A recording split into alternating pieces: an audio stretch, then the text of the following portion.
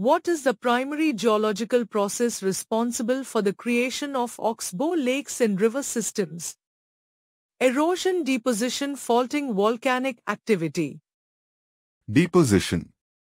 Explanation: Oxbow lakes form through a process of river meander migration, where the river bends erode on the outer banks and deposit sediment on the inner banks. Over time, the meanders become increasingly curved, eventually cutting off a section of the river channel.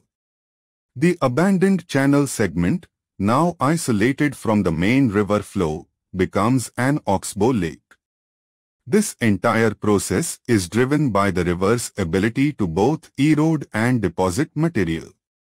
However, the final formation of the lake itself results from the deposition of sediment that cuts off the meander.